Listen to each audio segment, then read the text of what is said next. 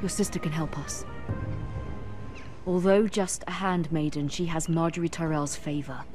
And Lady Marjorie's betrothal to the king may be enough to keep the Boltons at bay. If it's presented to her as it should be.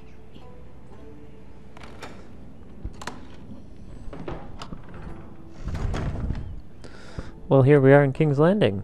Look at that. That was quick. Actually, not. I don't even know what I'm talking about. We're gonna look in this box, though.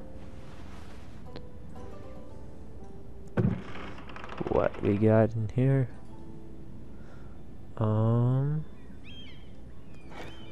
Ethan made this for me. Alright. Cool. How about you?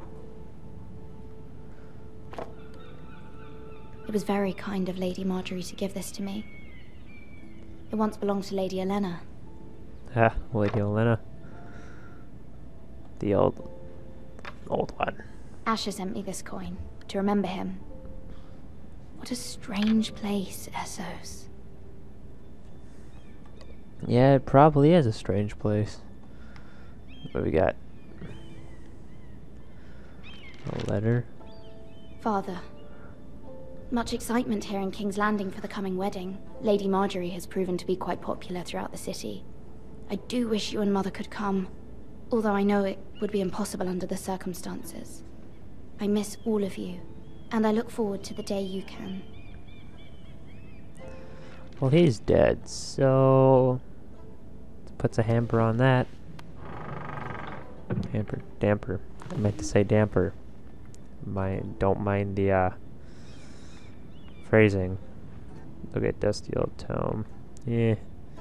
Window. Letter from Mother. Seems important. It troubles me to even ask this of you, but you must appeal to Lady Marjorie to intervene on our behalf. She is our best hope, and can be a powerful ally, especially now when your family so desperately needs her help.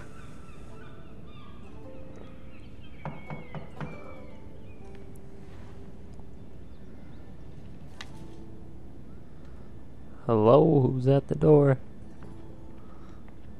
One moment. Oh, sorry, milady. I didn't mean to disturb you. I can come back later if you'd like.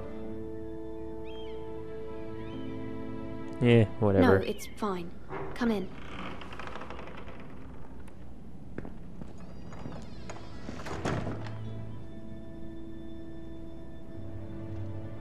What are you doing back there, little kid? Begging your pardon, milady, but you alright? If you don't mind my asking, you seem rather upset. It's private. I'd rather not say. Of course, milady. I didn't mean to pry. Please hurry if you can. Lady Marjorie will be here any minute. Of course, milady. You work for Lady Marjorie? I may be wrong, but it seems like you do. I'm her handmaiden. That's what I thought. I've seen you with her before. You seem like good friends. I saw Lady Marjorie just this morning, outside the Royal Sept, talking to Queen Cersei. Cersei?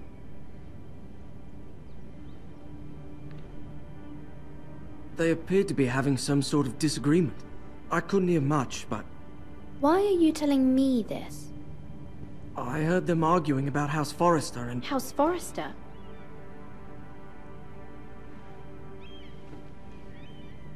I thought you'd like to know.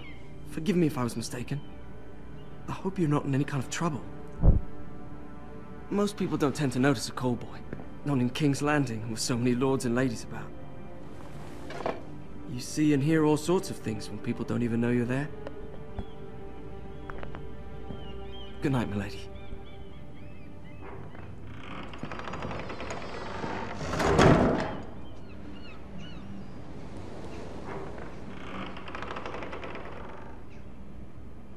Lady It's Marjorie. You're early. I was hoping there would be time for us to talk. Come, there's something we must discuss.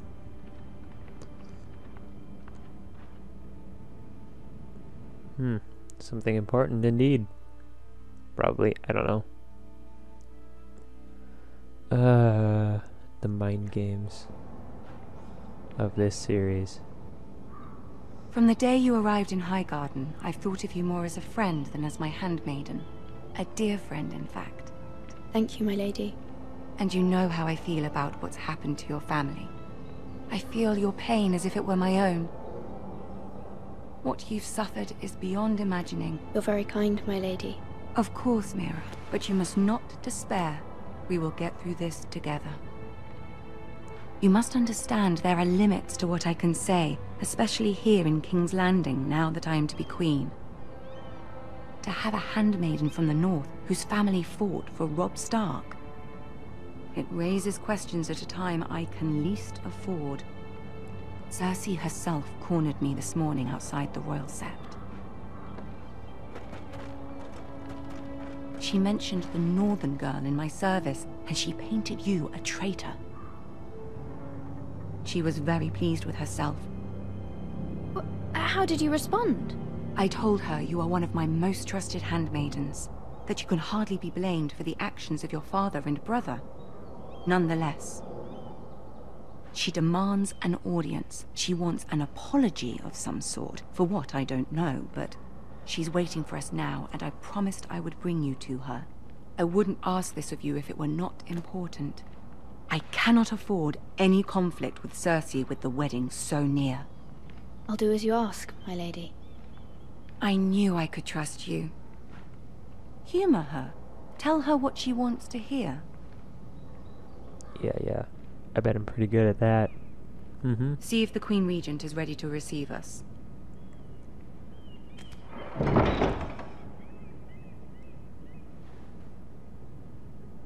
That's a pretty big door.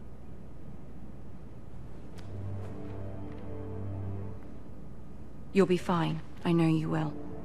You may feel one thing, but you must say another.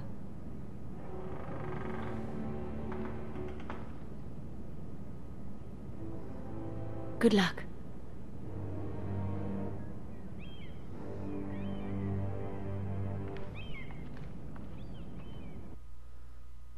Here we go.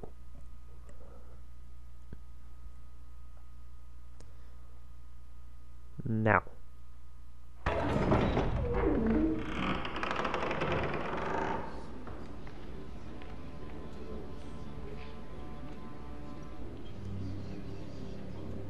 You can do this. OMG, it's Tyrion. Oh my gosh, it's Tyrion. Not my favorite character in the whole book series, movie, whatever. But he's pretty awesome anyways. Ah, Lady Marjorie. Aren't you looking lovely this evening? Lord Tyrion. Your Grace? With your permission, allow me to introduce Lady Mira of House Forrester.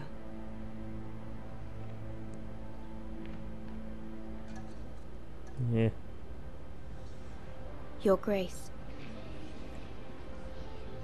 The girl knows her courtesies. Impressive. You may rise. House Forrester is a northern house loyal to the king. Are they?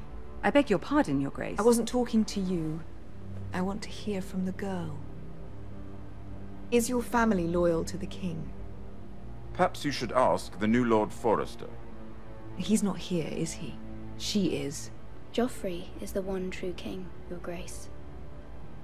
And yet, for centuries the Forresters have been loyal bannermen to House Stark. A house of traitors. They were the Wardens of the North. We all served at the pleasure of the king. Clever girl. Perhaps too clever for her own good. The girl did name Joffrey as the one true king. Is your house willing to swear fealty to your new liege lord, Roose Bolton? He is the Warden of the North, Your Grace. He is. And I the Queen Regent and Tyrion the Master of Coin. The girl has a remarkable talent for answering questions while in fact saying nothing at all. Old allegiances are not easily abandoned. But now that the war is over, we must look to rebuild and forge new alliances. There are ships and shields to be built, and Joffrey will need a steady supply of ironwood for his armies. I'm told there are others who would happily serve that purpose, but I trust we can rely on House Forrester. Forster Ironwood does seem rather unique. Yes, Your Grace. It would be a shame to see it fall into the hands of another house. I imagine you'd do almost anything to prevent that from happening, wouldn't you? Ask any Lannister, and they'd do whatever was necessary to save Casterly Rock. It would be unfortunate to see another house lay claim to what's yours. Yes, Your Grace. I would do anything. I see. What would you have the girl do, Cersei? It's not as if she fought beside the Starks, wielding a battle axe for the Northern Army. It raises an interesting question, I suppose. Can we truly blame those who end up on the wrong side of the war? Our dear Marjorie here was betrothed to Renly Baratheon on the false assumption that he would one day rule the Seven Kingdoms. Ooh, low blow. Can we fault her for her mistake? Should she be held accountable?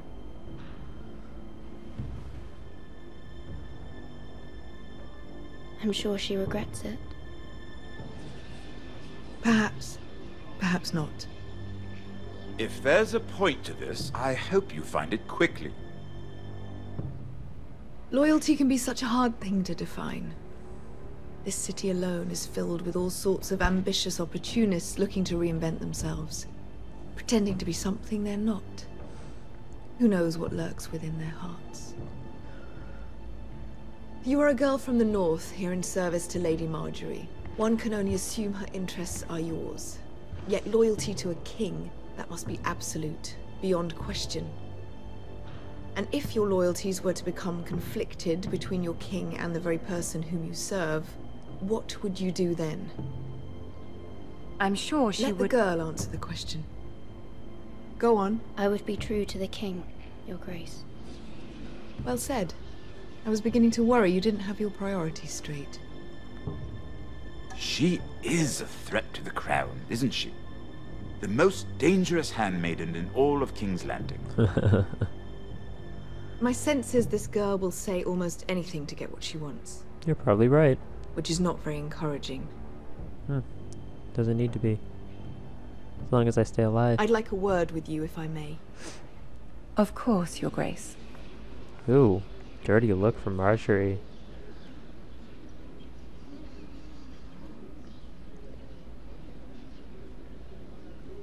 I'll walk you out.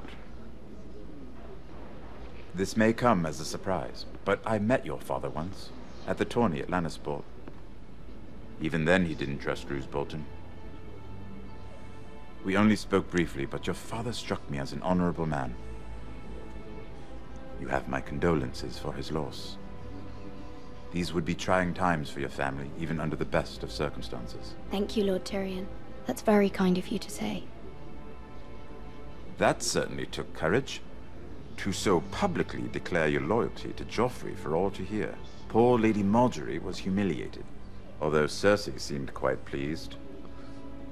It was quite the first impression. I, of course, found it all highly entertaining. I did it for Lady Marjorie. Rather odd, if that's what she asked of you. But I'm sure she has your best interests at heart. My sister and I have our differences. She takes great pleasure in her little charades. I take mine in thwarting them. We must find our amusements where we can. She threatened to give your Ironwood to another house. It is the Master of Coin who decides such matters. The Crown needs boats. Boats need wood, and I speak for the Crown in this regard, not her. What are you suggesting? I suppose the Crown could be persuaded to secure Ironwood from House Forrester. Lady Marjorie might not look favorably on such an alliance, and it would infuriate Cersei. Although what would be amusing for me might prove rather dangerous for you and your house. Are you willing to risk that? Probably. It may be far too not. dangerous. I'm sorry, Lord Tyrion, but it's a risk I cannot afford. I admire your discretion. Now, if you'll excuse me, I promised Sansa I would join her for dinner tonight. 3 beautiful bottles of Dornish wine await my arrival. The mere thought of them makes me thirsty already. I hope we meet again. Nothing would make Cersei happier. Until then, be careful. This is not the North. King's Landing can be a nest of vipers to the uninitiated.